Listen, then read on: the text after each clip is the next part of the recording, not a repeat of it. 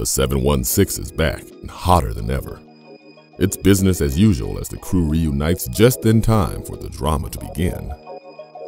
The 716 Back to Business continues to follow best friends Anika, Monica, and Yaz as they live and love during the 1990s. But things have changed. Relationships are strained, secrets and lies surface, and emotions are at an all-time high. Full of twists and turns, the 716 Back to Business brings the music of the mid-90s to life as seen through the eyes of the characters. Continue the journey along with these friends as the stakes become higher, the music gets hotter, and the streets get grittier. How long can a good thing last? Find out in the second installment of the 716 trilogy, the 716 Back to Business.